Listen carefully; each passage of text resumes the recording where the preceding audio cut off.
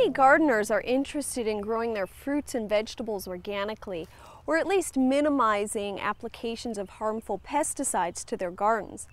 Now, with insect control, many of us are more familiar with organic methods of control than we are with disease management. But a lot of these management techniques are very similar. As part of an integrated pest management, we have several strategies that we can use to minimize disease, and these include starting with a disease-resistant plant material. We can also practice good sanitation, and in our vegetable garden, rotate our crops to minimize disease. Now, these practices are preventative measures, and they don't always prevent an outbreak from occurring. Organic growers don't have the same chemicals to turn to when a disease does break out. But there are a few products that we can use. And the first group of these are biopesticides. And they're named biopesticide because they're derived from natural materials such as animals, plants, bacteria, and even certain minerals.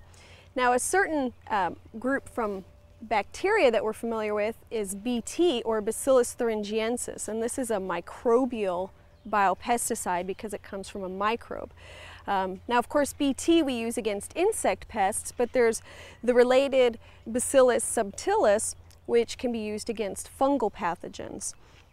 And both of these are active against a very narrow host range, and they also tend to break down more quickly in the environment, and these characteristics make our biopesticides comparatively safer because they're less persistent and they don't have as broad of an effect on non-target pests.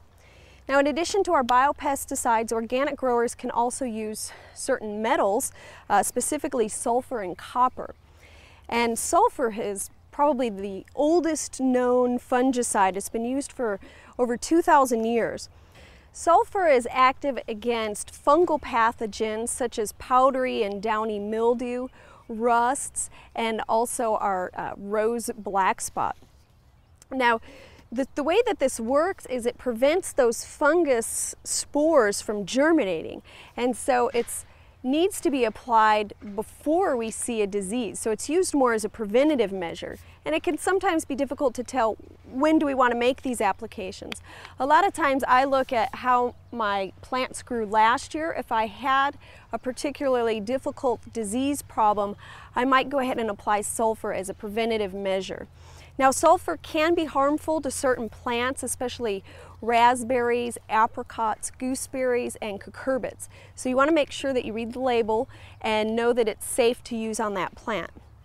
Another metal that's been used for a very long time is copper. And copper comes in a number of formulations, and one that we might all be very familiar with is the Bordeaux mixture.